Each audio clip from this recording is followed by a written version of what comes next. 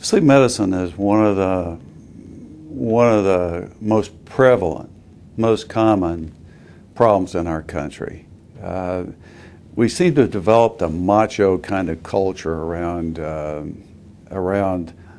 being able to perform without sleep, even though we know that from all kinds of psychology experiments that if patients don't get enough sleep, if a person doesn't get enough sleep, even cut down by an hour a night, then they progressively develop a sleep debt and progressively have problems with their thinking and memory. Matter of fact, if a patient comes into to us for memory loss and they're 30 to 45 years of age, probably the most common thing we find is that they have a sleep disorder that's taking away some of their memory problems, taking away some of their memory.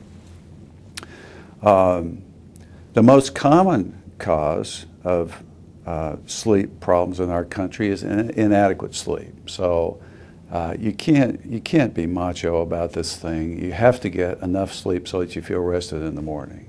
If you don't feel rested, then you may have one of 80 sleep disorders that can disturb your sleep at night. Another common problem is sleep disorder breathing.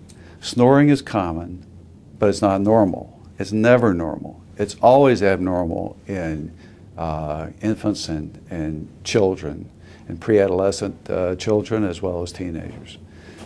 It's critical that these little folks get sleep in order to produce the hormones that allow them to grow.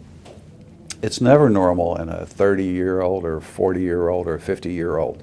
And in that age group, it tends to produce cardiac problems with coronary artery disease and stroke, as well as automobile accidents. If you have 1 ounce of alcohol and you are sleep deprived, that's the equivalent of having 6 ounces of alcohol.